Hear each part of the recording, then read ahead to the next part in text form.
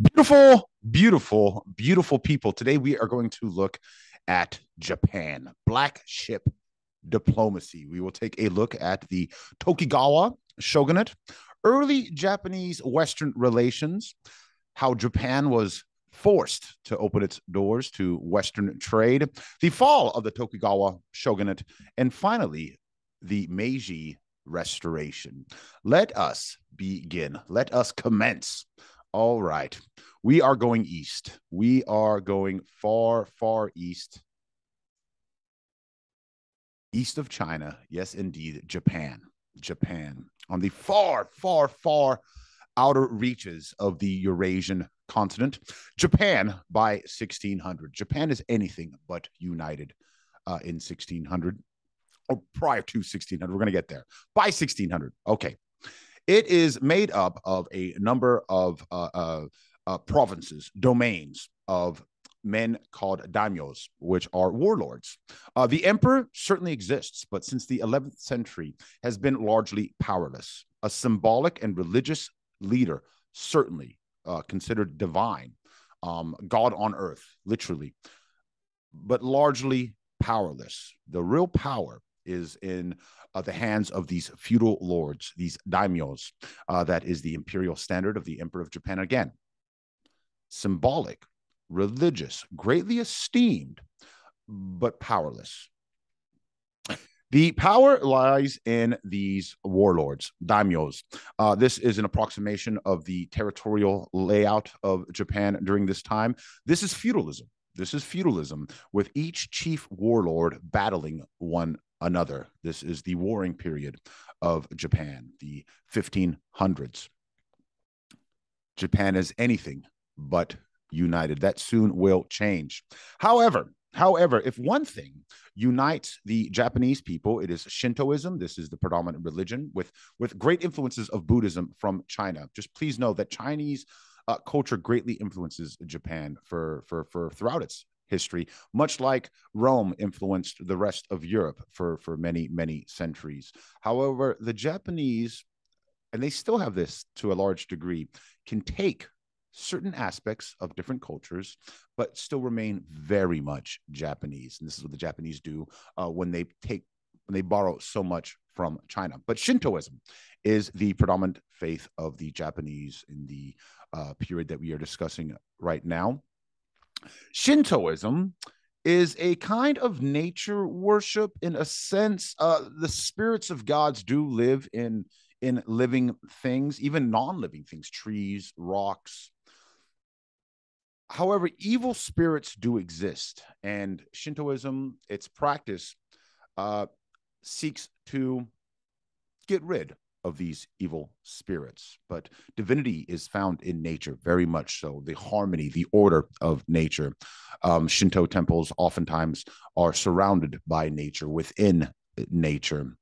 And again, their ceremonies so often have to do with cleansing one's surroundings of these evil spirits. Japanese society. Well, approximately 10% were members of the aristocracy, the ruling class, the samurai class, as they could be called. That is not to say that there weren't poor samurai. There certainly were. There certainly were. But you had certain privileges, definitely, and you were considered a member of the ruling class. Now, Japanese society in 1600 is incredibly stratified. Many different classes within Japanese society. But the vast majority, the broader class they belong to is the peasant class. Now, you can be a merchant in the peasant class. You can be a craftsman in the peasant class, but usually you are a farmer working the Lord's land. Working the Lord's land. Again, think European feudalism. However, Japan is finally unified under the Tokugawa shogunate. This man, Ieyasu, is made shogun of Japan following a very, very, very deadly civil war. One by one, this man conquers the other daimyos of Japan and make him make them subservient to him. He is the man who unifies Japan in the early 1600s, and he is proclaimed shogun, the master warlord, by the emperor. Again, the emperor is powerless as far as having an army or a true ruling government, but very much esteemed, very much a living god. And so you need his approval. Well, you don't need, but it adds legitimacy to the Tokugawa rule. This will usher in approximately 200 years of peace, a very, very peaceful time for Japan. But this is also the time that Japan is going to come into contact with Westerners, with Europeans. We'll get there. We will get there. There is Tokugawa Japan. One by one, he conquers his enemies. He hunts down and eliminates any remnants of resistance. He gives out land to vassals who are loyal to him and takes away land to men who are not loyal to him. He consolidates his rule over the early 1600s. The political structure of Tokugawa Japan. Well, he establishes a new political feudal system with himself as the warlord, the warlord of warlords, the royal governor, not royal. I shouldn't say royal, the governor. Let's just keep it with governor. Again, the emperor is technically the only royal. He is very much esteemed, but symbolic and religious. He divides Japan into domains headed by daimyo, although this time they're loyal to him. You are awarded this land, but you have to provide troops to the shogun. Very similar, again, to what we see in Europe. These are the daimyo territories of Tokugawa Japan. Yellow is held directly by the shogun, and every other color are subservient to him. Again, he's the chief warlord. He is the king of kings in a European way of speaking. Here's a daimyo procession marching all of his troops. Remember, though, they are subservient to the shogun. Now, this is a very interesting system. This is very similar to what we had at Versailles. Very similar. Very, very, very interesting. The Sankin Kotai system. What is that? Well, the goal of the Sankin Kotai system is to ensure loyalty and remove any possibility of a rival daimyo emerging. What is the system? Well, each daimyo must reside in alternate years from his domain 1 year, and then at the imperial palace, not the imperial palace, sorry, pardon me, the shogunate palace in Edo. So this is to prevent these daimyos from gaining too much power in their region. For the year that they're not living at the shogunate palace, they have to leave family members with the shogun. And this is a way to ensure that you will not rebel against the shogun. You have to leave family, pretty much as hostages at Edo with the shogunate on those years that you were not present at court. This is a Japanese Versailles.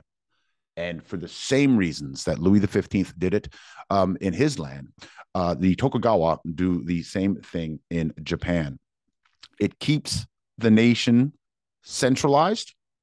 All the power is at Edo Castle, and it keeps the daimyos from gaining too much power and remaining beholden to the shogun. There is Edo. You were expected to live in the castle complex. This is, of course, a recreation. There we go. Massive complex.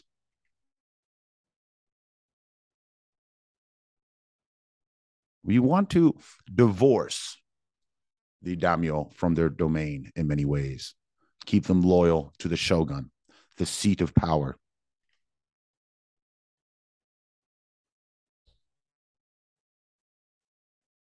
Massive parades when these daimyo would march to Edo. They would take with them their servants, their vassals, and so you would see these massive parades going through the countryside of Japan on their way to Edo to live for that year with the shogun. Early Japanese Western relations. Well, the first mention of Japan is in the writings of Marco Polo, the merchant traveler who went to Kublai Kai, China, in the 1300s, learned of some islands off of the coast. He never visits, but he wrote this, Marco Polo, in the 1300s. The people on the island of Zimpangu, that's Japan, have tremendous quantities of gold. The king's palace is roofed with pure gold, and his floors are paved in gold 2 fingers thick. That is all we have of Japan from Marco Polo. We do know that China, ruled by the Mongols, Kublai Khan at this time, did import large amounts of gold from the islands of Japan.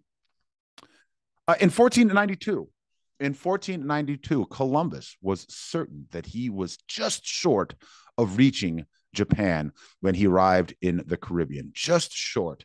Of course, we know he was here, but he thought he was either here. Again, he did not know of the large landmass in between Europe and the East Asian seaboard.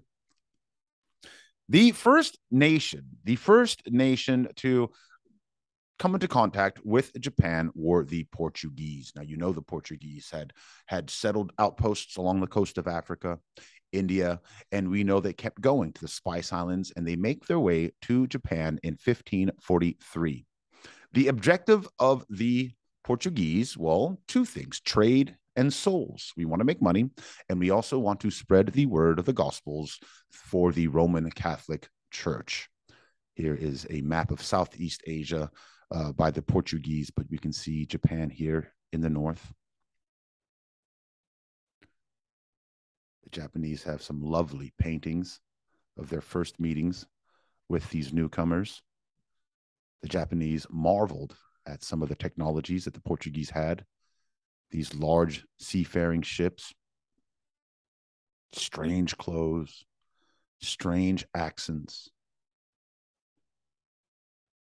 rifles that shot at ferocious speeds. We can see here a black slave, or at least a servant of the Portuguese. The Japanese also were horrified at the big, great beards that the Westerners had. They called Westerners monkeys or dogs oftentimes, not in a nice way, not in a nice way at all. Early Christianity in Japan. Well, Christian missionaries arrived with the Portuguese. It was Francis Xavier and the Jesuits who arrived in the 1540s. And for a brief time, Christianity enjoys some popularity. Even some daimyos become Christian. By 1614, there were approximately 250,000 Christian converts in Japan. At first, they were welcomed by the daimyos and later the shogun. Number one, Westerners in general meant more wealth, and the Christian missionaries were seen as a way to weaken the strength of Buddhist monks that were growing quite powerful in the islands. And so it was seen as a counterbalance to the Buddhist monks that were wielding more and more influence in the country. So at first, it was encouraged. Not encouraged. I won't say encouraged. I take that back. Tolerated. I'll just say tolerated. Not encouraged. Tolerated. But up to 250,000 converts by 1614.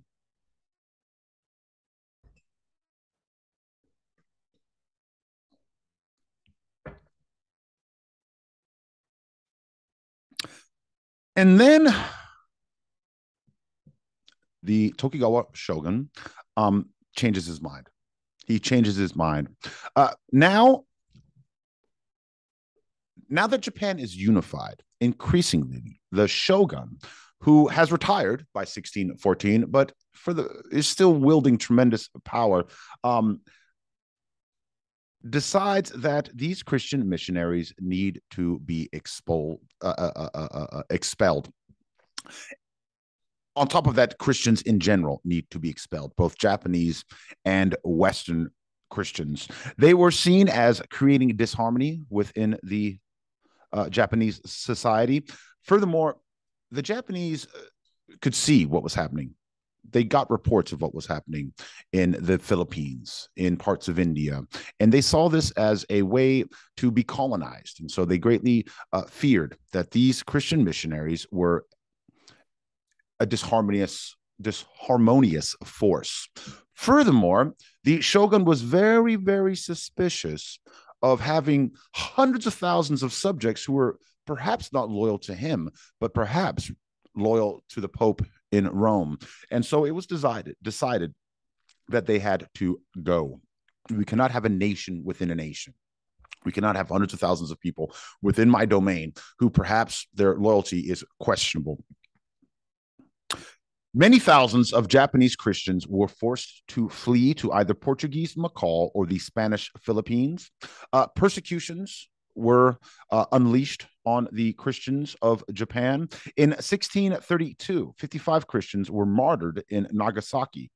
In 1637, there was an uprising of about 40,000 Christian peasants, which resulted in further persecution. Here are the martyrs of Nagasaki put to death by Japanese authorities. This is a European engraving.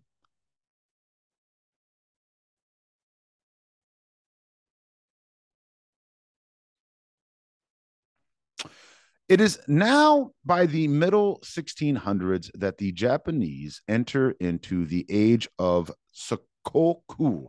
What is Sokoku? It means isolationism, essentially. And from 1641 to 1853, Japan sought to radically limit trade and interactions with most of the world. Until 1868, in fact, it was illegal to leave Japan without permission from the government. Through a series of shogunate edicts, Japan becomes increasingly isolated from the West. We do not need your things. We do not want your things. However, trade was limited. It was what didn't become non-existent. It was not entirely closed off. There was limited trade and diplomatic relations with Korea, China, and Holland. It is decided that Holland we can deal with. We can deal with the Dutch. The Dutch were not interested in being missionaries, and they couldn't leave certain posts in certain cities. They were not allowed to freely trade within the country or enter outside of the city of Nagasaki. Trade was limited to just the Dutch, although there was trade with Korea and China, just not Western powers. Here's a Japanese illustration of a Dutch ship.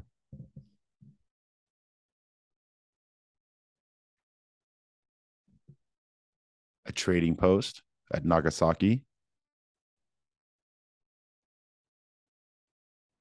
And again, the Dutch were up and down the East Asian seaboard, South China Sea, into India. They were the least intrusive in the eyes of the Japanese. We could deal with the Dutch, no one else. A fantastic illustration of a Hollander, a Dutchman. Motivations. Well, the Portuguese and the Spanish were seen as potential colonizers, and this is what the Japanese were trying to avoid. Also, political motivations. We don't want open trade with foreigners because we don't want certain daimyos to become too powerful. We want all trade to come through the city of Nagasaki. And so the shogun can control this and not allow any particular daimyo to become too powerful. If I can control all trade and communication with the outside world through one city, Nagasaki, then I can control Japan. Remember, this is all about stability. We do not want to return to the warring period. The effects of this very restricted trade. Well, the culture of Japan develops within a very, very, very limited influence from the outside world. By the 1700s, By the 1700s, more and more Western powers are knocking at the door, however. They want to open up trade with Japan. And it is going to take a new power to force this. It is going to take a new power to force Japan open. Let's see who that new power is. The Americans. Finally, we have the Americans enter the international playground, forcing the door open. In 1849, Captain James Glynn sailed to Nagasaki. His mission was to open up Japan for trade. He fails, although he does succeed in having some American sailors freed. They were shipwrecked and taken prisoner by the Japanese. He frees the prisoners, but he returns to Washington, D.C., and he tells the American congressman that we need to return to Japan and ask again, but we need to bring force with us. We need to show them that we are a nation to be taken seriously. And so another mission is sent out to Japan. This is a time when the Americans were full of nationalism, full of confidence. They had just signed a treaty with the British, giving the Americans Oregon country, the Great Northwest. They had also just fought a war from 1846 to 1848 with the new nation of Mexico, which had taken from Mexico approximately half of its territory, from sea to shining sea. And now the Americans are looking across the sea to Japan, to China. We are reaching out. And we are going to give Japan no real choice in this.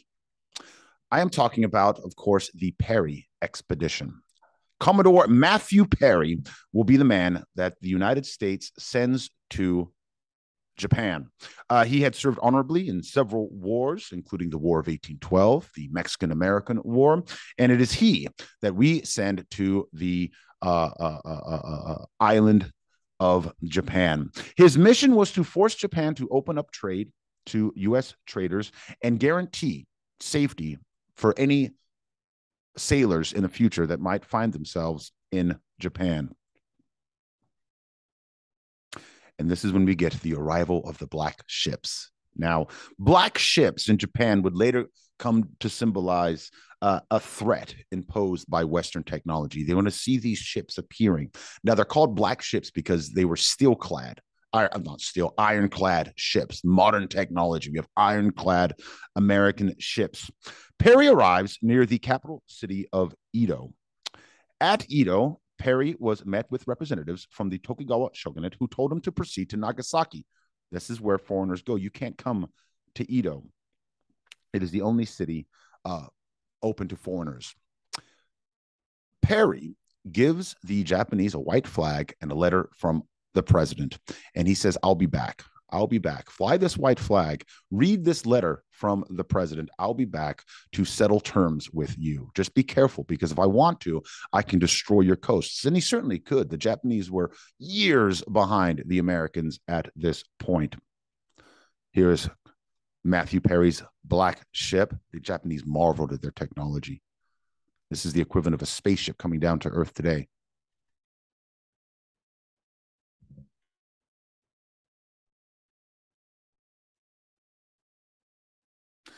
He left with the Japanese a letter written by the president, Millard Fillmore, says, I am going to China, but I'll be back.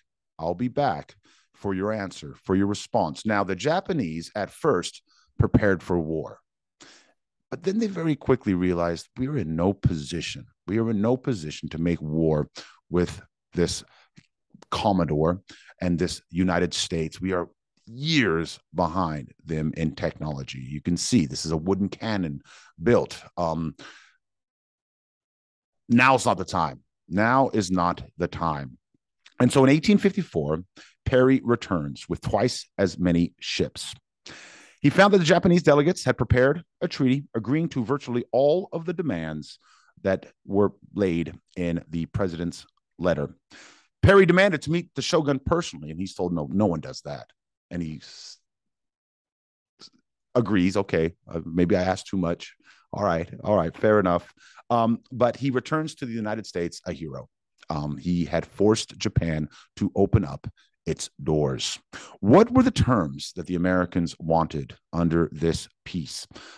It was called the Treaty of Peace and Amity. What were the terms? Well, it opened up the Japanese ports of Shimoto and Hakodate. Let me show you a map. There we go. It opens up those two ports for Americans to refuel and trade in, and it guaranteed the safety of shipwrecked U.S. sailors. This is exactly what the Americans want, and they got it. They got it. Matthew Perry returns to the United States a hero. Congress grants him $20,000. That's about $700,000 today. He returns to the United States a hero. However, that's not enough for the Americans. They want more. They want more. And in 1858, they're going to get more. They are going to get more. In 1856, another U.S. envoy arrived to negotiate with the government of Japan. It took 2 years of negotiation. At the same time, the British are negotiating with the Japanese, being very heavy-handed with the Japanese. And finally, the Japanese agree to the Harris Treaty. What were the terms? Well, number one, we're going to exchange diplomats. Number two, we're going to open up all of these other cities to American foreign trade.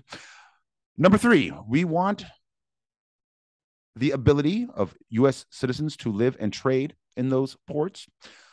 Number four, a system of extraterritoriality for the Americans there. That means they're under American law, not Japanese law. 5, fixed low import-export taxes. And finally, the right to send missionaries into Japan. All of these were agreed upon. Again, Japan is in no real position to negotiate. They see what's happening in China, and it appears that the same thing is happening to them. They are having the door forced open. It was following the Harris Treaty and during the Harris Treaty that other European powers move in and force unequal treaties on Japan. The British do it. The French do it. The Russians do it. Even the Dutch do it. Japan is forced to sign a series of unequal treaties, meaning it was much better terms for the Europeans and the Americans than it was for the Japanese. Quite humiliating in many respects. The effects, well, it ended, these unequal treaties ended 200 years of seclusion, and it begins to really chip away at the esteem of the Tokugawa shogunate. Many Japanese begin to question the shogun, question his policies, and question the policies of his leading ministers. More and more foreigners find their way into Japan. More and more Japanese trading houses have British, American, Dutch, French. The fall of the Tokugawa shogunate. The last shogun we can see here is Tokugawa Yoshinobu. Very bad at this, I know. 14 years after the arrival of Perry's black ships, the Tokugawa shogunate will collapse. What is the background on the collapse of the Tokugawa shogunate? Over the first half of the 1800s, Tokugawa had lost much of his control, much of their control. I keep calling him one person, right? You know that there are different shoguns throughout this time. The shoguns had lost much control over their lands. Regional daimyos had increased in power and prestige. Things came to a head when Japan signed those unequal treaties. The emperor, traditionally outside of politics, spoke out against these unequal treaties. Traditionally, the emperor didn't say anything political, but even the emperor is now speaking out against these unequal, humiliating treaties. Younger samurais frustrated and outside of the political system, started a movement. It was called Revere the Emperor, Expel the Barbarians. Revere the emperor, expel the barbarians. In reaction, the Tokugawa government executed and imprisoned rebel samurai and forced them out of government.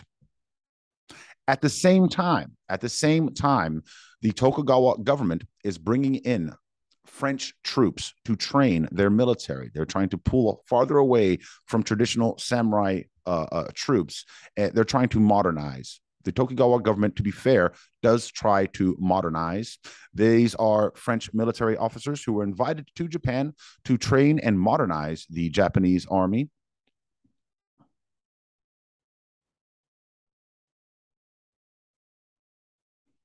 It's going to be too late. There is the last shogun in French military uniform, 1867. What kicks off the collapse of the Tokugawa? Well, it was the Sakura Damon incident. The Sakura Damon incident. This man who was largely responsible for the unequal treaties. He was a very big supporter of the unequal treaties, and he was arguing in favor of fully reopening Japan to foreign influences. Well, this man, Naosuke, was making his way to the Edo palace of the shogun when a group of samurais descend on him and they hack him. They hack him to death. Before they are caught or imprisoned, they commit suicide. This group of samurais, 17 samurais, ambushed this man. But they leave a note. They leave a manifesto. They say why they did what they did. It's very, very, very enlightening. This is from the manifesto left by the samurai who killed that minister. While fully aware of the necessity for some change in policy since the coming of the Americans, it is entirely against the interests of the country and a stain on the national honor to open up commercial relations with foreigners, to admit foreigners into the castle, to conclude treaties with them, to abolish the established practice of trampling on the picture of Christ, to allow foreigners to build palaces of worship for their evil religion, and to allow 3 foreign ministers to reside in the land. Therefore, we have consecrated ourselves to be the instruments of heaven to punish this wicked man. And we have taken on ourselves the duty of ending a serious evil by killing this atrocious autocrat. My God, they didn't pull any punches, did they? They are part of the joy sentiment. Expel the barbarians, revere the emperor. We need to get rid of all of these foreign influences, and we need to put the emperor where he should be, at the front of our government. The effects, well, the assassination makes international news. Westerners are looking at this with concern. What in the heck's happening in Japan? We're making a lot of money there. What is happening? This affected samurai rally around the emperor. Japanese politics becomes much more factionalized. In the end, the government begins to collapse. Increasingly powerful daimyo lost their faith in the Tokugawa shogunate and called for a return of imperial rule. This is what's happening. It's beginning to collapse. And more Japanese samurai and daimyo are asking for the emperor to be made the head of Japan. This leads to the Boshin War.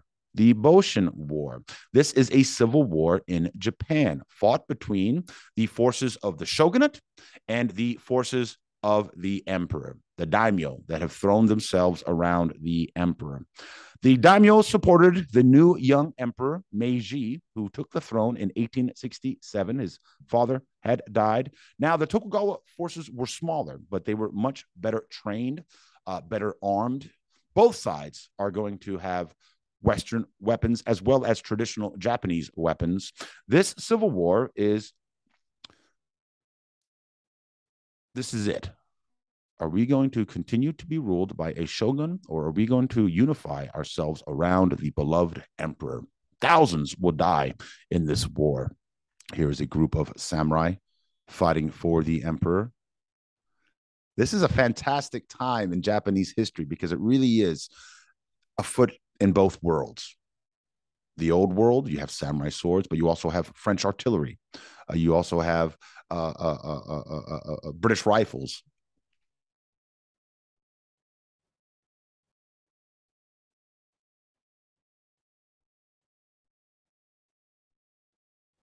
120,000 men were mobilized during this conflict. Up to 4,000 were killed. Now, in the end, just so you know, the shogun realized that it was a futile situation and turned over political power to the emperor. Just so you know. And very cleverly, the Tokugawa supporters were granted clemency, and many of its leaders found positions in the new government, which we're going to talk about in a moment. But again, feet in two worlds.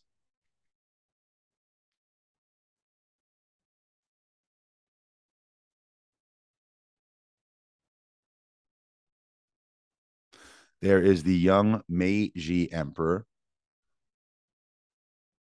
This is the boy emperor that the daimyo have rallied around. The effects, well, it was the end of 250 years of Tokugawa rule, the end of an era. The imperial capital was moved to Edo, renamed Tokyo, which means Eastern Capital. It established a new government under the Meiji emperor and his imperial council, made up of powerful daimyo who have the real power in Japan, just so you know. At this time, a small group of very powerful daimyo controlled and influenced the young emperor a tremendous amount. They soon abandoned their goal of expelling Westerners and instead sought to renegotiate those unequal treaties and sought to modernize the nation rather than reject the West. Why don't we modernize and renegotiate those treaties? Because otherwise, we're just going to fall farther and farther behind, which takes us to the Meiji Restoration. The Meiji Restoration, 1868 to 1912. Over the next decades, Japan transforms itself with a series of reforms into a modern state and remained independent. That is the opposite of what happens with China. They see China and they decide, wait, we need to modernize. We need to modernize. China has been carved up over the 1800s. We saw how the British, the Russians, the French carved up China. Japan saw if they can do that to the Chinese, of course they can do that to us. We need to modernize before they're allowed to do such a thing. We don't want to be a China. We certainly do not want to be a China. Centralization. The first thing that needs to be done is we need to centralize the state. And so they abolish the domain system. Remember, those daimyos were always dangerous. And they introduced a prefecture system. They replaced those daimyos with governors appointed by the emperor. And so they are loyal to the emperor rather than their region. And they're always from a different region. And so we want to prevent strong men from rising. Social reforms. Well, the goal of the social reforms was to gain support from the lower classes and remove the strength of the samurai class, that 10%. And so they undergo a series of social reforms. One of the first things that the Meiji government does was make it so that aristocrats can now marry commoners. Commoners can now marry aristocrats. We were trying to break down those strict social levels to gain support from the lower classes. Common people were given the right to wear formal apparel and to travel freely on horseback. The lowest castes of Japan, the eta and the hin, were abolished. The hin were entertainers, guards, beggars. The eta were those who worked with animal skins, leather goods. Those lowest castes are abolished. The government abolished the right of the samurai to cut down commoners with immunity. You can't simply cut someone down if you don't like the way they looked at you, samurai. I'm terribly sorry. Samurai lost the right to wear swords, and the daimyo and the samurai were now paid pensions. You're paid pensions. You're good. You're retired. They're not going to go away, though. The samurai class is not going to go away without a fight. Please keep that in mind. Increasingly, the samurai class is bitter. hostile, and without a place in this modernizing world. The Iwakura mission was a diplomatic journey around the world. What Japan does is it sends a number of officials and students across the world. They are to look at factories, universities, militaries, industries of all kinds, and take back with them what they've learned, and so that they can help Japan modernize. And so this mission from 1871 to 1873 went throughout the world. Another goal of this mission was to renegotiate those unequal treaties with the United States and the Europeans. It was headed by Iwakura Tomomi. Let's borrow from the world. Take what we want, what helps us, but only that. And the Japanese to this day are very adept at that. We know. The Japanese didn't invent the car, but they certainly helped make it better. Televisions, cell phones, you name it. The Japanese are very good, very adept at taking a technology, taking anything, and making it better and making it their own. We see that today. The tour. Well, they set off. They land in San Francisco and they make their way across the United States into Europe, South Asia. Here is San Francisco in the 1870s. They marveled at the buildings, marveled at the technologies. They got themselves new clothes.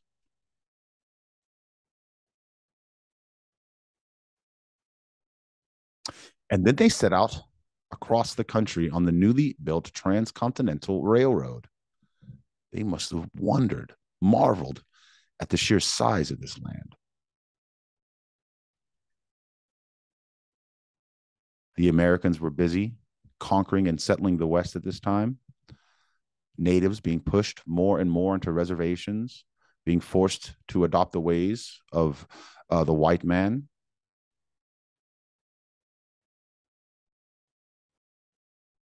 They would have passed through mining towns, ranching cow towns. It would be like us visiting Mars. Unbelievable.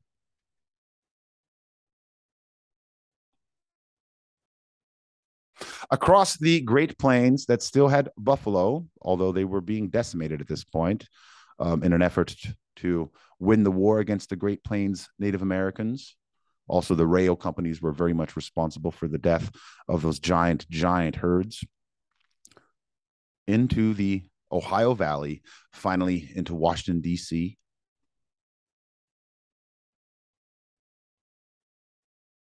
It must have been so strange to be on that mission. Here is an Easter egg hunt at the White House, 1870s. On to London. On to London. Now, they were there before the building of the Tower Bridge, but I guess I came across this image and I guess thought I would share it. This was started in the 1880s and it wasn't completed until the 1890s. Tower Bridge, although it's built to make it look like it's been there forever, right? But again, that's part of that romantic neo-Gothic nationalist movement of the 1800s that we looked at in the previous lesson. It was in London that they visited Savile Row. Now, Savile Row is still very much known for its men's suits. And today, in Japanese language, the word sebiro comes from the word Savile or Savile Row. They literally entered the Japanese language because that became synonymous with where you got a suit. They visited Paris.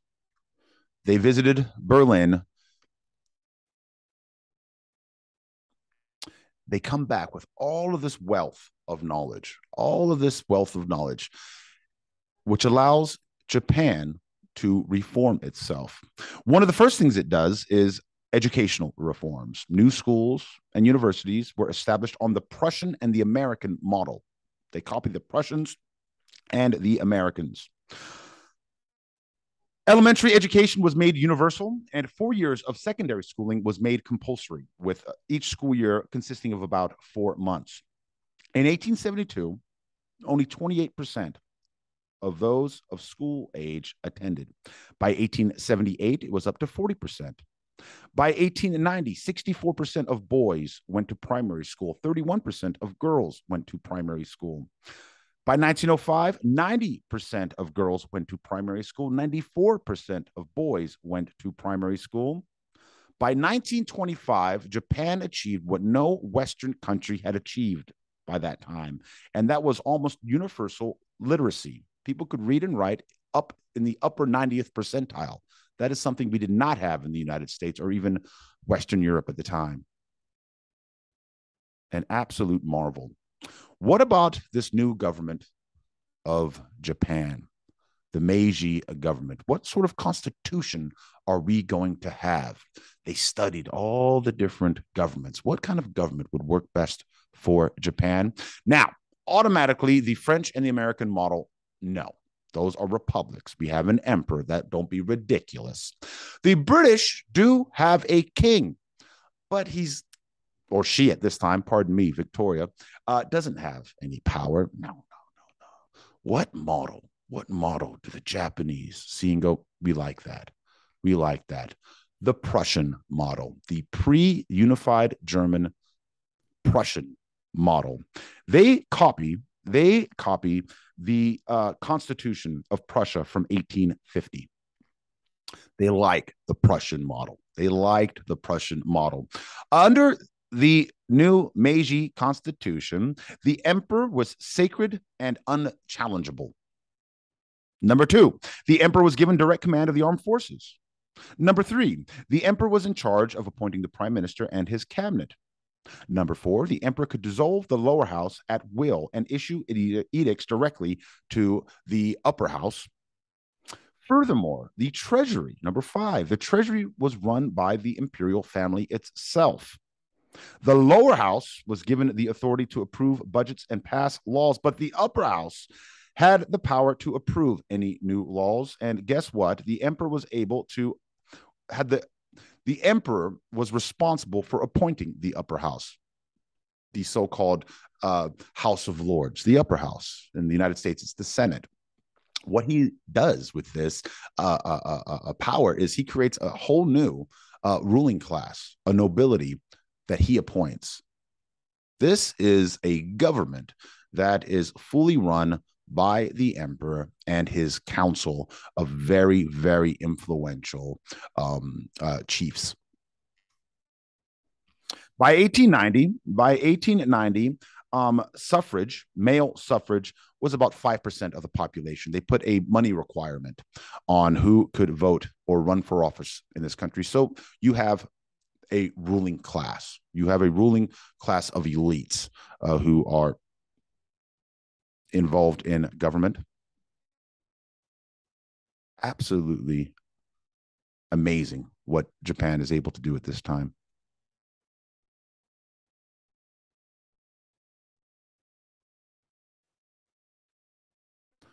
There is the royal family, 1 foot in Europe and 1 foot in traditional Japan. You can see by their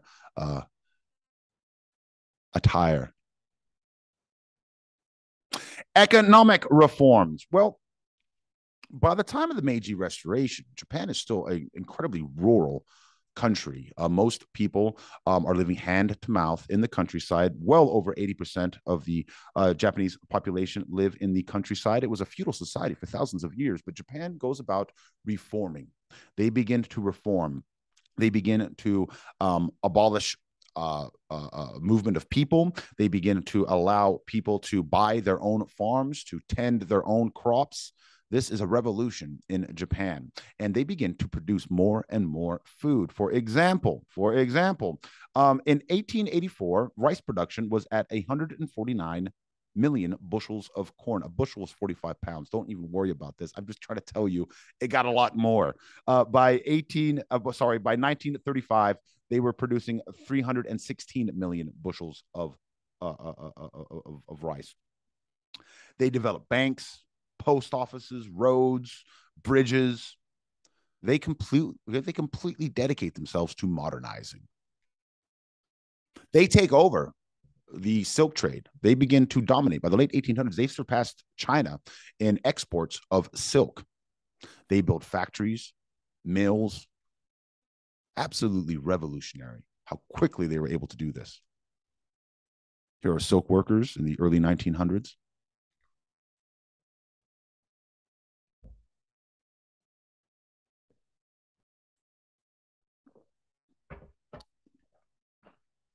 They move factories into Japan.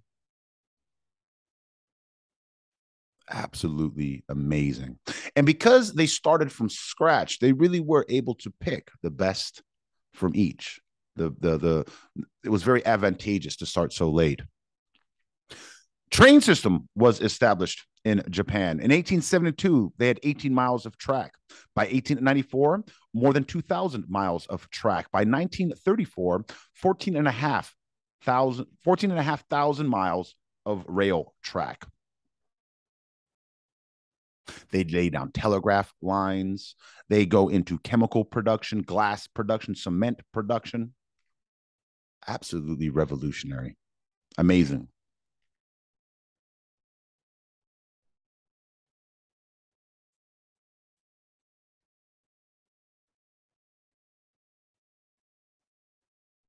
The effects, well, with better food, with more food, better hygiene, their population explodes.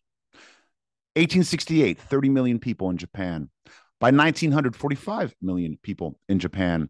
By 1940, 73 million people in Japan. By the 1920s, much of Japanese population has become urbanized. They've moved into cities. They read newspapers, although heavily censored newspapers.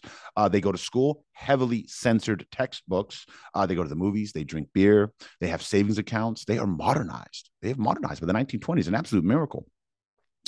However, in the late 1800s, before Japan looks to the rest of Asia, it decides to conquer its nearest neighbors, the Ainu. The Ainu. Now, who are the Ainu? Who are the Ainu? Well, the Ainu are Aboriginal, non-Japanese people who once inhabited half of the Japanese island down to here, but they've been pushed further and further and further and further north. They are located mostly in Hokkaido, the island above Japan. Japan decides to colonize Hokkaido. They do this for a number of reasons. Number one, they don't want Russia to take it. Russia has its eyes on those islands. Number two, they need something for the samurai to do, so they send them to go and force these people to give up their land. And finally, number four, they want to develop more and more agriculture in their country. That's wasted land, according to the Japanese. Here is the map of the Ainu people and their language dialect distribution. The Ainu are a mysterious people. They most likely worshipped bears, or it was at least very sacred to these Aboriginal people. The Japanese knew of the Ainu in the 16 and 1700s. They tried to assimilate them. They tried to force them into marriages with the Japanese. Through disease, many of the Ainu had died, but they still have a stronghold on Hokkaido, known as the Bear People to the Japanese. This is a Western drawing of the Ainu. Very mysterious people, very interesting people, quite frankly. By 1869, the imperial government decides we are going to establish farms on Ainu land. And so what do they do? What do they do with this mysterious people? Well, much like what the Americans did with the Native Americans, what the Germans did with the Herreros, time and time and time again. They kicked these people off of their ancestral lands and forced them to work the land. You move in ethnic Japanese onto this land, and you farm it. And this is what they do to the Ainu. By modern definitions, genocide, certainly. They were not allowed to speak their own language. They were not allowed to worship in their native Aboriginal religion. Many Ainu, because they were so discriminated against in the late 1800s, early 1900s, voluntarily chose to breed, to marry Japanese, to try to breed out their ethnicity, and so that the future of their children might be better. They faced massive discrimination in Japan, still do in many pockets of Japan today.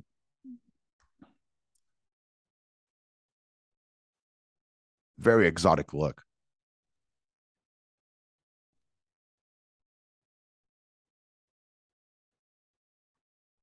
The effects. Well, let me just give you some population numbers here. In the 1700s, there were approximately 80,000 Ainu, about 80,000 Ainu. Today, today, the official estimate of the Ainu population in Japan is about 25,000. That being said, the number of so-called pure Ainu, full-blooded Ainu, about 300. About 300 are left. In 1966, there were 300 native Ainu speakers. In the last time they did a study, 2008, they found less than 100. And so in a couple of generations, most likely the Ainu will be, that language might be extinct. However, recently in Japan, there have been growing movements with people of Ainu heritage to delve back, to start practicing their original faith, to learn the language, the culture, etc. So there's hope for the Ainu. Something else that Japan copies from the Prussian model, and that is their militarism. That is their militarism. And we will see how Japanese militarism affects its neighbors and soon the world. In our next lesson, Japan looks beyond the sea, looks beyond the sea and creates quite a storm in East Asia. But that is next time, my beautiful people. Thank you all very, very, very much. Until we meet again.